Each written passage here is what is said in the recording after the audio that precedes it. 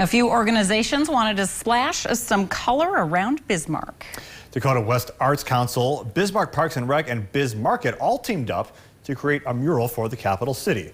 Local artist Nicole Gagner designed it and community members filled it in. And you can find it on Sweet Avenue in Kiwanis Park, where Bismarck takes place every Saturday morning. The idea was to get the community involved for a hands-on project. Because each of those kids that came and helped, or each of the adults too, can say that they were a part of it. They can feel like they were giving back to the community too, and it just shows that we have colorful, interesting things going on, but that everybody can be involved in.